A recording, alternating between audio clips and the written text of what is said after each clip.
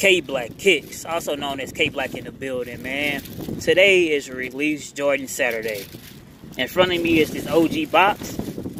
It's windy as hell right now, man. It could be, you know, an 8, an 11, or even a 10. But I know y'all didn't come here to hear me talk about a damn box, man. So let me show you what's inside the box.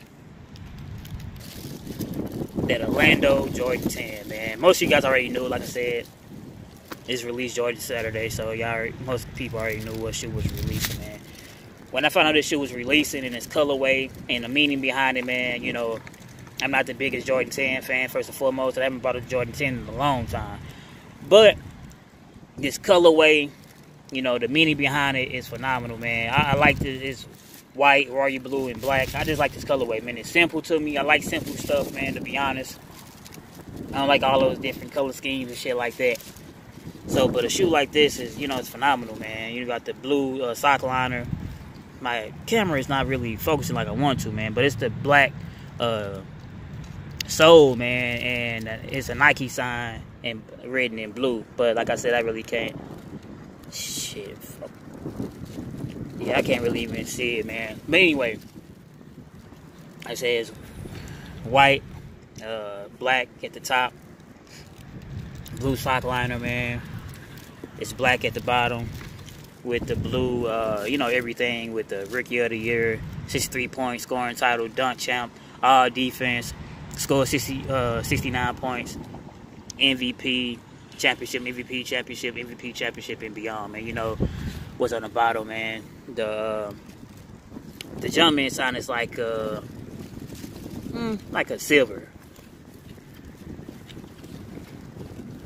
you know, all black right here. Jordan 23, or Jordan 23. Jumpman is black. Hey, man, you know, it's simple. I like it. It's a phenomenal shoe, man. Check out the other one. Same.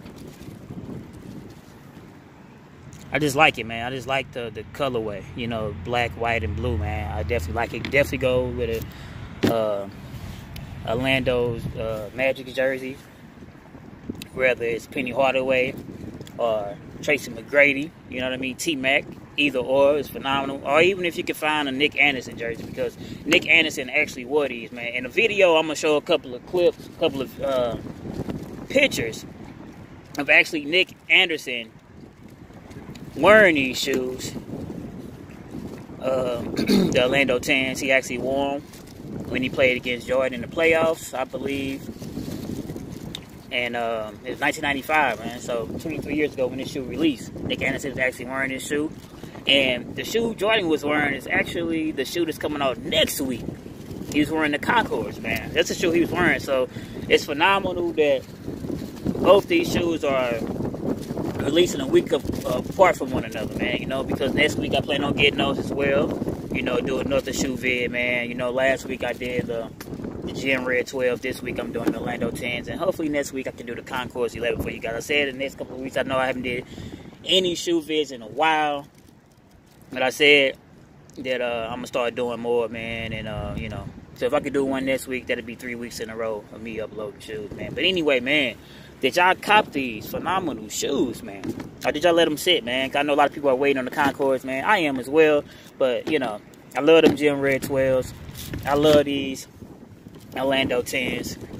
And I love those Concords as well, man. But anyway, it's K Black Kick signing off. Like, comment, subscribe, man. K Black in the building.